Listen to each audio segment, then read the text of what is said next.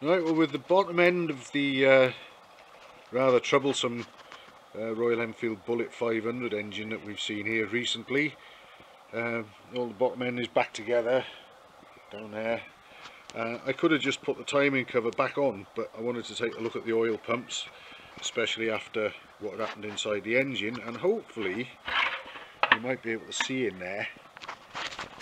It's a good job I did. This is the scavenge pump at the front of the timing cover, and it's obviously managed to suck up quite a bit of filth from the crankcase when the big end has been failing, so I'll be cleaning that out. I've already got the feed pump out.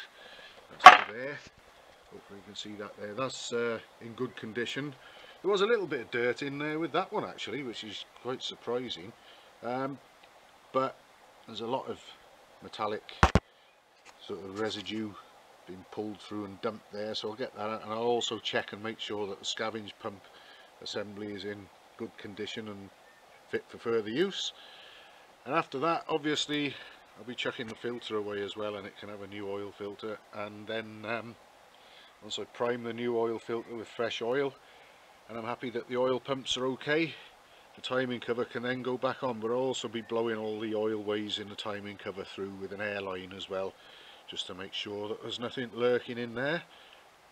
And then hopefully it'll just be a matter of putting everything else back together with any luck. That's where we're at the moment. Well, here's the piston that I've decided to use to rebuild the engine. It had the gudgeon pin circlip fiasco and the worn out big end to boot. And this is from a low miles 500 engine that was converted to 612cc a while back. I've also got the cylinder barrel to go with this, and I've checked them. Everything's in good condition. I've had the piston rings off and checked their gaps in the bore, and all that's good, so I think we're good to go with this one. Crucially, I've taken a look at the circlips, whether we can see those there. They seem to fit much further into their grooves in the gudgeon pin boss themselves, I would say, compared with the one that failed. It certainly looks that way to me. And as well as that, if I can show this, I don't know if I can, but there's actually a little bit of movement there available side to side on the gudgeon pin, which is obviously a nice floating fit in the piston. So it's not uptight against the circlips when everything's in position, so I like that as well. So that's what we'll be using. That'll be going in there shortly, and I think and I hope that everything should be alright for a while. Hopefully longer than that.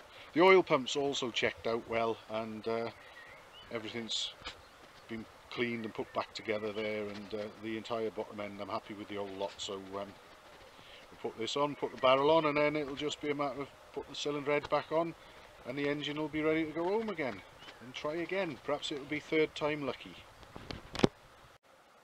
Just a further point of interest here, I've got a pair of circlips. The one on the right is the survivor from the piston that lost a circlip.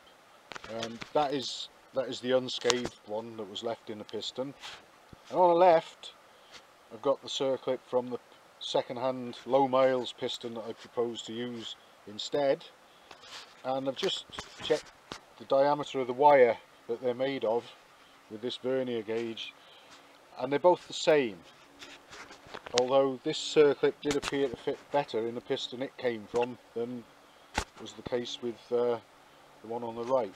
So anyway, I've checked and had a look, and I'm quite comfortable with the fit of the circlips in the piston I'm going to use. The only real difference you can see is the angle of the ears, the ends of the ears. They sort of curve back inwards a little on this one, whereas they point straight on the other one. That's the only real difference that I can see. But I just thought I'd show that their wire diameters are the same and everything, but that really is the only difference that I can make out. So anyway, the replacement piston will be going in using the circlips that were with it. As I say, it's low miles. I've got no qualms about using a circlip again if it hasn't been distorted in any way, shape or form.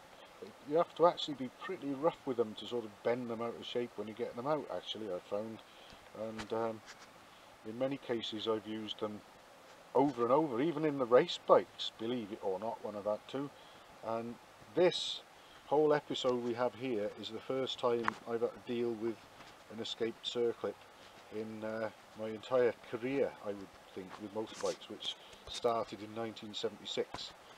So I'm not worried about using a low miles used piston with its original circlips in good shape. So I might get some stick and some flack for that, but that's what I'm going to do, and I'm sure I won't be losing any sleep over it. Just to round off with this engine, I'm just pumping some oil directly into the new big end via the crank end feed. I like to get about 20 or 30 pumps into there. Not only does it lube up the big end a bit, but it also puts a small amount of oil in the crankcase ready for when the engine starts, that the flywheels can pick it up and fling it around and up into the cylinder and the piston and everything. So it's always good to do that. Next, I'll be taking a rocker cover off and just pouring a bit of oil down one of them to sort of get a bit of oil into the timing chest and the cam gears and so on. I've also had all the sort of return oil lines apart, and even the rockers, actually, the rocker blocks, there was white metal remnants up there and in these banjo unions and in there, because the scavenge oil on these engines is picked up directly from the crankcase and pumped straight back up to the rockers. Great idea, that. So any debris that's in there also goes up there. So I've cleared all that lot out, rockers, pipes, banjo connections, everything, all spotless. So, and I've put a new oil filter in the timing cover and filled it with clean oil. So, subject to the owner fitting the engine, I'm filling the engine with oil there. It should all be ready to go again, and let's hope that maybe it might be third time lucky for this poor engine. And it's all in tip-top shape again now, so fingers crossed it'll be alright.